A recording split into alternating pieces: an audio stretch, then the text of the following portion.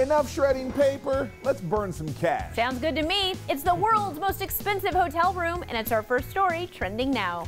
The Sky Villa's penthouses, suites, and guest rooms have undergone a complete makeover. And the renovation at the Palms Casino Resort has turned one of the rooms into the most costly in the world. The Empathy Suite was designed by artist Damien Hirst and includes over-the-top luxuries like a 13-seat curved bar, 2 bull sharks suspended in a tank, 2 master bedrooms, and a stunning view of the Strip from the butterfly mosaic tiled pool. Las Vegas dazzles like no other city. Oh yeah, the price. The suite runs a whopping $100 grand a night with a 2-night minimum. So you're looking at a $200K tab, which means you gotta win a lot of penny slots to pay for that, or spend big on the casino floor. It's also reserved for million-dollar players.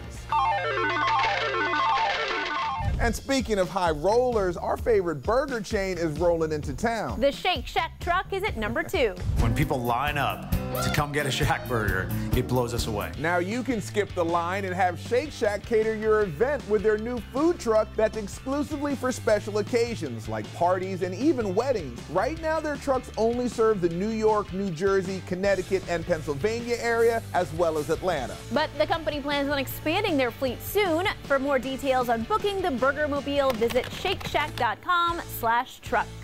It's for the burger? Well, burgers remind me of hot dogs, and hot dogs remind me of baseball. A classic film about the summer game is turning into a TV series. You're Killing Me, Smalls is at number 3. You play ball like a girl! Hamilton Hamborder found his way into baseball lovers' hearts, as did the rest of the Sandlot crew, and now they're bringing the heat to the small screen. The film's writer-director David Mickey Evans told the baseball podcast The Rain Delay he's gotten the OG cast back together for a show that'll air on an unnamed streaming service. It takes place in 1984 when they're all like 33 years old and they all have children of their own. Hopefully we'll see the likes of Benny the Jet, Yeah, Smalls, Squints, and maybe even Wendy Peppercorn, since she married Squints and they have 9 kids. It's been over 25 years since the iconic film was first released. Man, this is baseball. You gotta stop thinking.